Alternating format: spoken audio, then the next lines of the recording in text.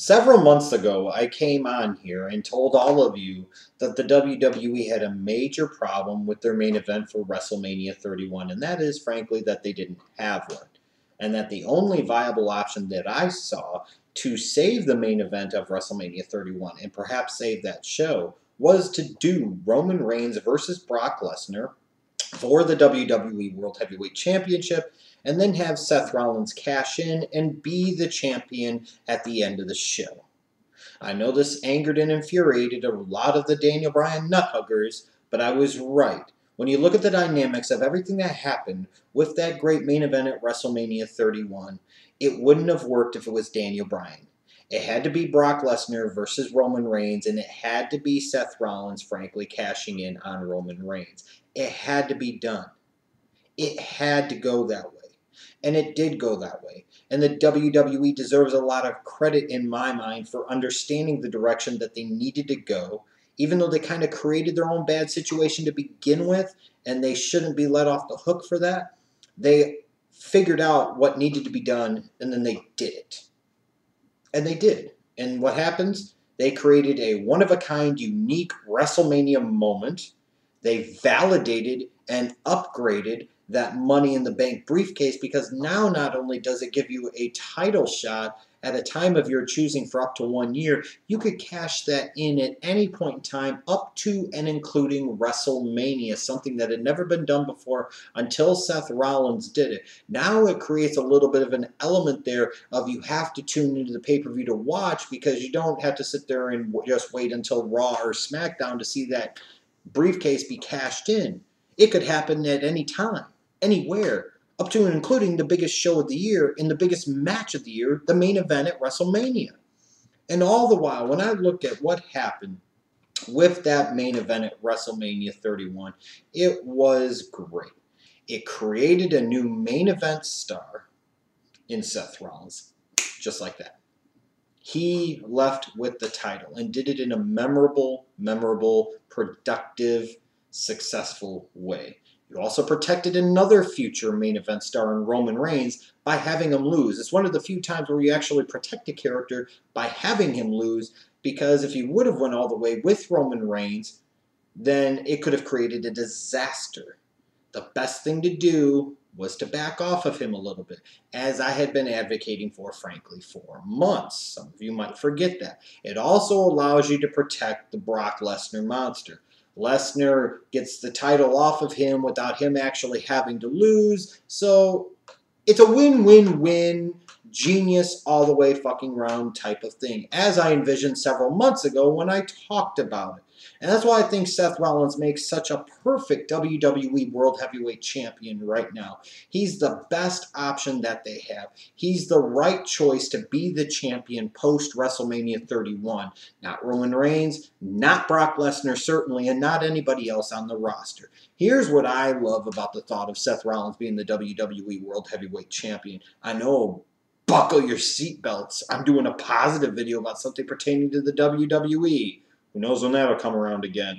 But the first thing this does is it gets the belt back on TV. I know a lot of you have been brainwashed into believing that Brock Lesnar being off of TV for 3 or 4 months at a time with the title, it was a good thing. No, it wasn't a good thing, because he went from being a special attraction to being no attraction at all, with that title becoming no attraction at all, to when he did come back, he was the wrong type of attraction.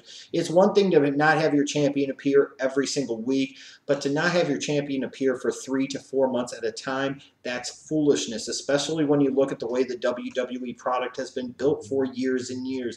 It revolves around that world title. When you remove that world title from the equation, everything else underneath it kind of goes into shambles.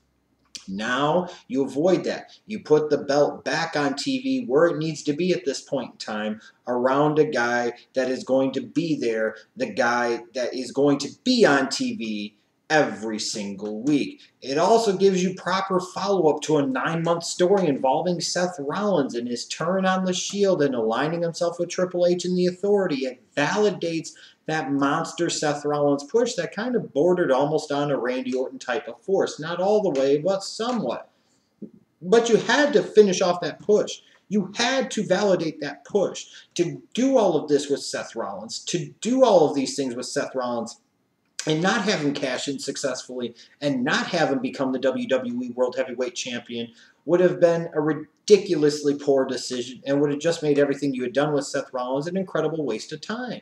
It also helps to keep the authority important and relevant on TV. Unfortunately, that means Kane and Big Show to a degree, yes. But you need a purpose and a reason other than being the bosses for Triple H and Stephanie McMahon to be integrally involved in the show. Now that they have the champion in their fold for the time being, it gives them a reason to be important, to be relevant, to be on the air.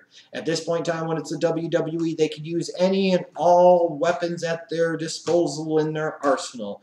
And Triple H and Stephanie are two of the best weapons they got, whether we always want to realize it, see it, or believe it or not. And as a result, now with Seth Rollins being that champion, you can continue to deploy those weapons effectively each and every single week in Triple H and Stephanie McMahon. And frankly, at this point in time, when I look at the WWE and their product and the roster, I have to say that even though traditionally to me the WWE has always worked best when there's a babyface champion and the heel start chasing the babyface champion, whereas every other wrestling company is pretty much its best when it's the heel champion being chased by the babyface. At this point in time, it's frankly better to have a heel champion.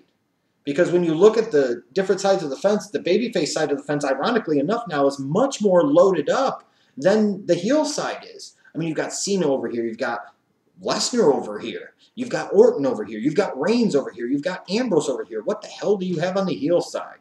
Bray Wyatt? I mean, seriously, the babyface side is so much more loaded right now than the heel side is, which is something that is very rare from a WWE standpoint. Henceforth, as a result, you need somebody that can work with the most potential options. And to do that, you need a heel champion to work with all these different baby faces. Now, having that heel champion means that you again have all of these different types of options. You have Orton, you have Reigns, you have Lesnar, you have Ambrose, you have Cena, you have Daniel Bryan. You have many more options with a Seth Rollins as champion as opposed to, let's say, a Roman Reigns as champion with not a lot of heels to really work with. And frankly, a Brock Lesnar who wouldn't be around, one, and then two, even if he was around, who in the hell does he really have to work with? Seth Rollins is the best option right now as a heel world champion. What else it also does, too, that I think is incredibly important, is that it helps validate this WWE youth movement. I've stated on numerous occasions that, to me, if I'm running the WWE right now, I'm building this company around a combination of guys. And mostly they're going to be guys under 30. It's going to be the Reigns, the Ambroses, the Rollins, you know, the guys like Bray Wyatt, the guys like Cody Rhodes, the guys like Big E's, because I want to spend those next 2 or 3 years to get them up to snuff by the time they're 29, 30, 31, 32, whatever the case might be.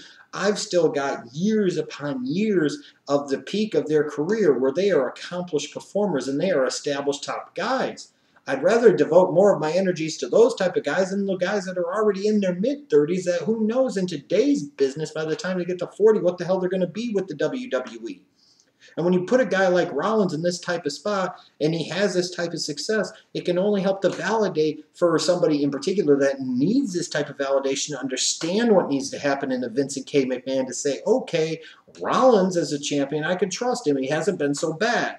Now maybe I can trust Reigns. Now maybe I can trust Ambrose. Now maybe I can trust Bray Wyatt. This could have an incredible trickle-down effect throughout the roster for many years to come. I mean, at the end of the day, Vince McMahon had to pull the trigger on Seth Rollins at WrestleMania 31. It was his decision and his decision alone at the end of the day.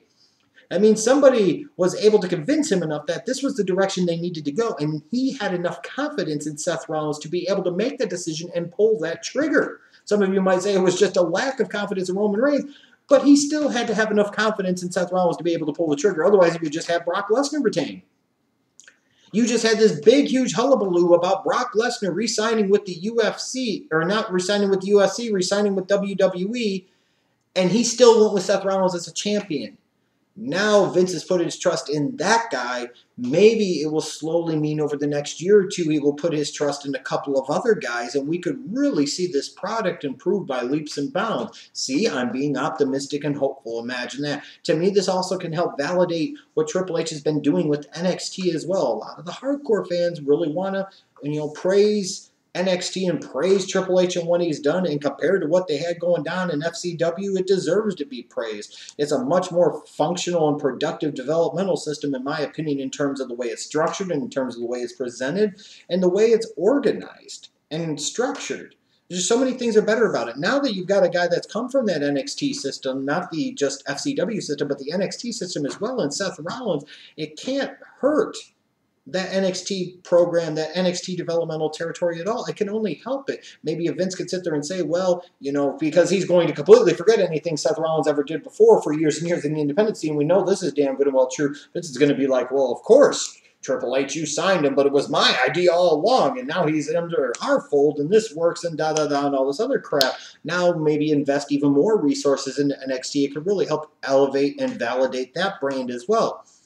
When I look at Seth Rollins right now as a WWE World Heavyweight Champion, it makes perfect sense. Now, there are times I don't particularly like the way he's booked. I think at times they make him a little too dependent on help, a little too smarmy, a little too chicken shit for my taste. However, that can work right now because they need a heel champion.